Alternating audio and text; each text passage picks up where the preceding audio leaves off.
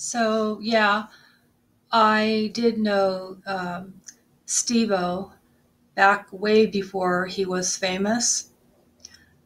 I would say he was probably about around 20.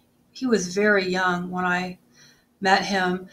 Um, so in case you don't know who Stevo is, it's this guy who used to do a series on MTV called Jackass. And since then, he's done a few other things. I think currently I believe he was doing comedy tours last year. So yeah, I mean, if he ever makes it to my town, I'd probably definitely stop in and say hello. But no, I haven't spoke with him since way back before he was even famous. So the way I met him was at the time I was kind of like into gay porn. Like I like to watch gay guy porn.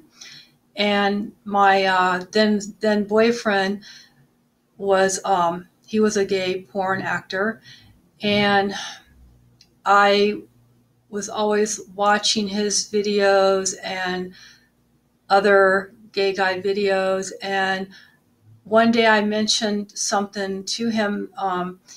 I said, you know, this Sandy Blue guy? I said, I think he's so cute. And he's like, oh, I know that guy. So apparently he knew the agent, the porn agent of that guy, because back then he was known as, his name was Sandy Blue, um, which he is now known as Stevo. But yeah, I used to watch Sandy Blue or Stevo's porns. Back then he was very, very young, and he dyed his hair blonde. And in his porns, I thought he was just so cute. And I told my boyfriend that I wanted to meet him. So he got a hold of him and we met.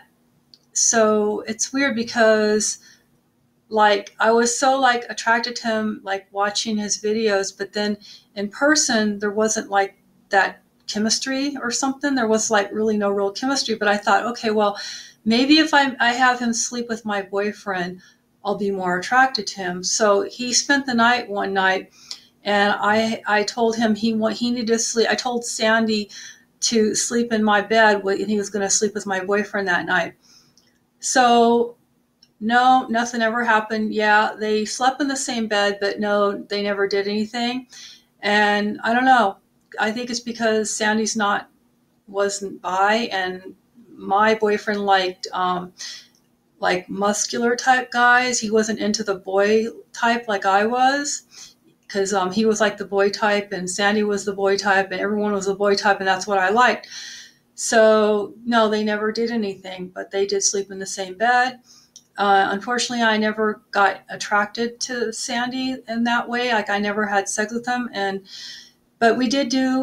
We were very good friends. We did do some things, modeling things together, nude modeling together, and we were friends. And I went to his place with my boyfriend one time, and it was a trailer. He was renting a room or something in some trailer park. He was very, very poor. I had no idea he was looking for fame and fortune, none at all. I just knew him as Sandy Blue, and he did solo porn by himself.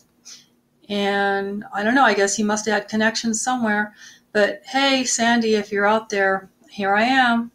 Oh, no, I'm sorry, I'm still not attracted to you in that way, but I think you'd maybe be a nice friend. Maybe. I don't know. Isn't life strange? It seems like another world. Seems crazy, but yeah. Take care.